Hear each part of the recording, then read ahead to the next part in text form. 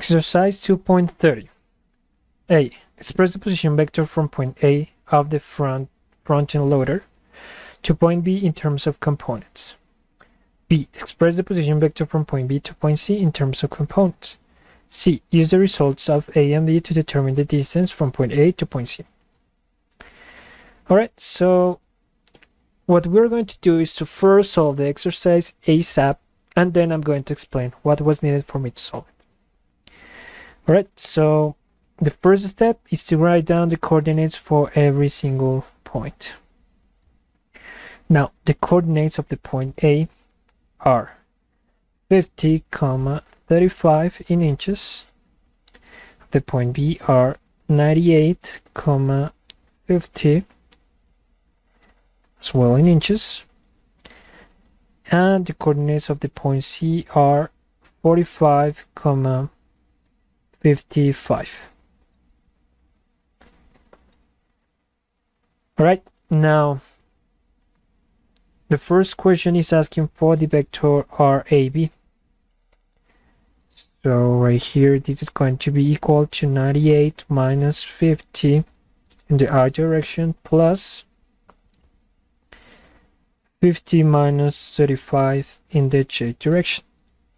Hence, RAB is equal to 98 minus 50, 48.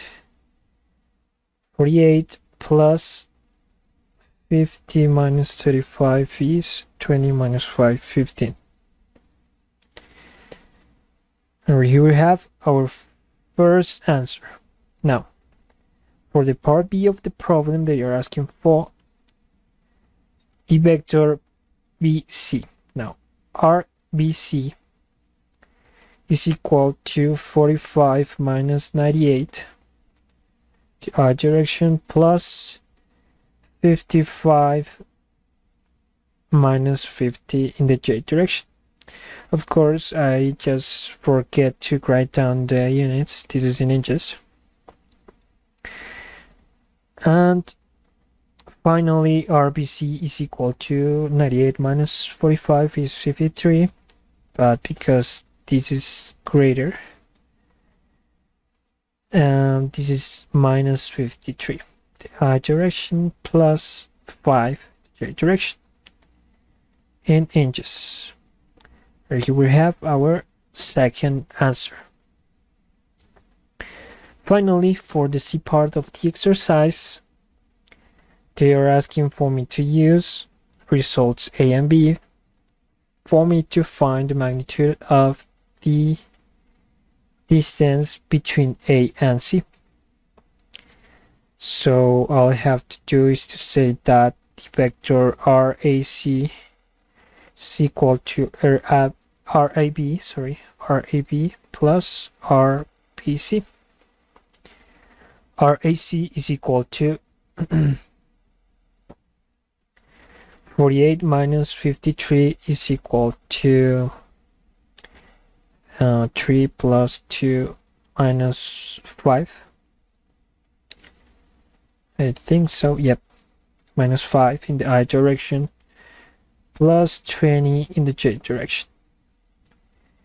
Hence, this is the vector, hence the magnitude of the vector is equal to the square root of 5 squared, which is 25, plus 20 squared, which is 400. So the square root of 425. And finally, this is equal to the square root of 425. 20.6155 inches. And here we have our third final answer. Now, what was needed for me to solve this exercise? It is actually pretty simple. The first thing for me to determine a vector using its coordinates is subtracting the final coordinates minus the initial one. For example, if this is point A and this is point B, as you can see, the arrow is pointing towards A. That means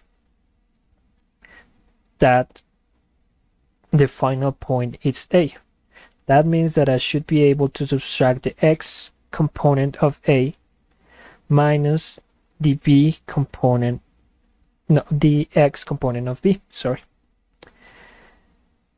Hence, this vector RBA is equal to AX minus BX for the x component, directly related to the I component, all right? For when we are talking about vectors, remember. Plus, this is always a positive symbol, plus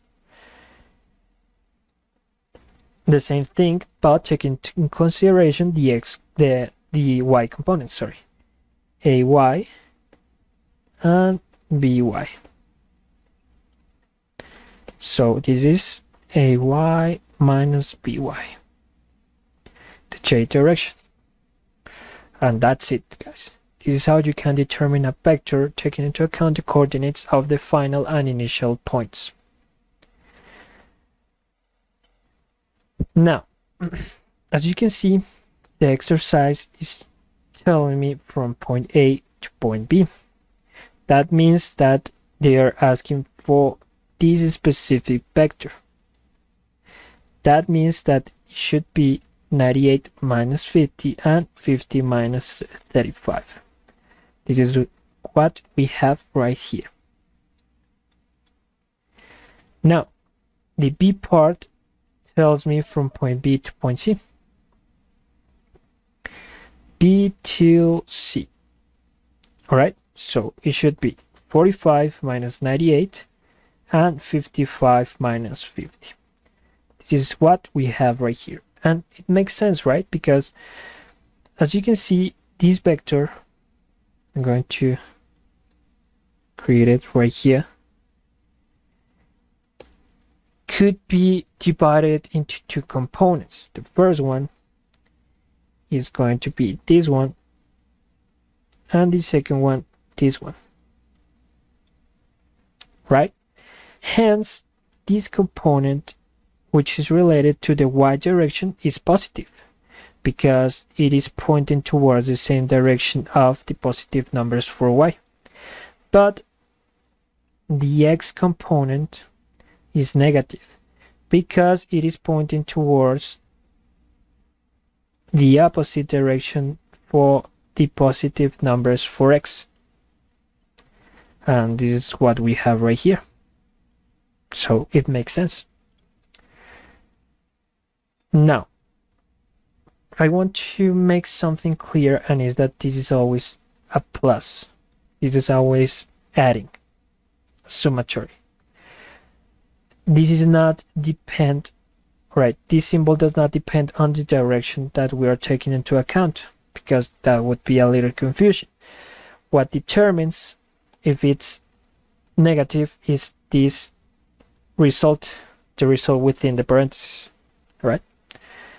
Now, of course, we can, or we could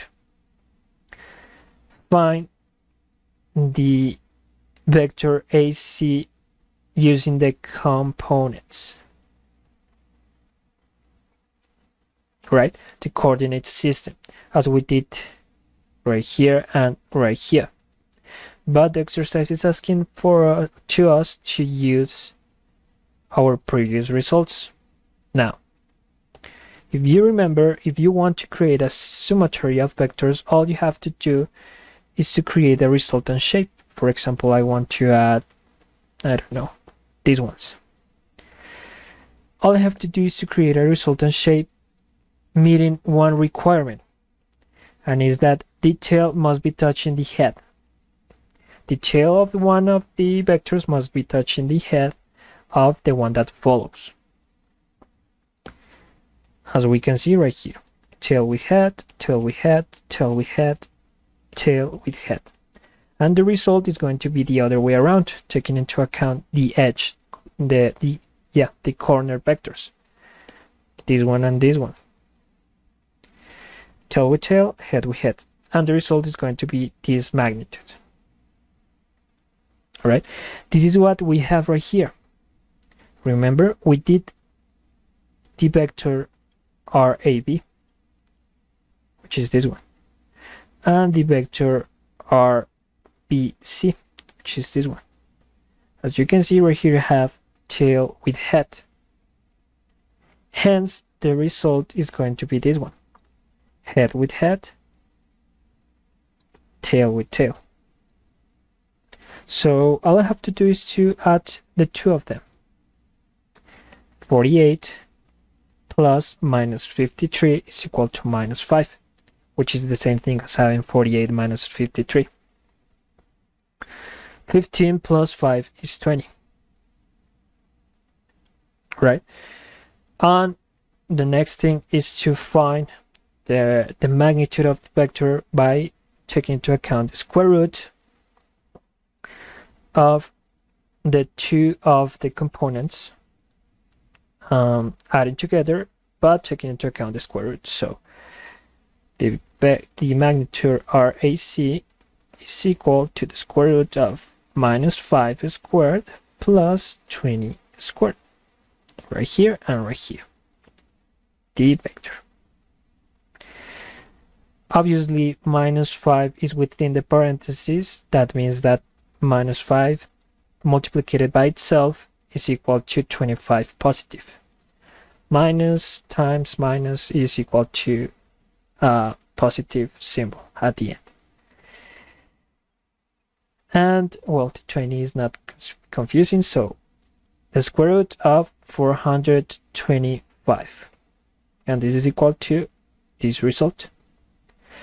And that would be all, guys. This is how you can solve this exercise.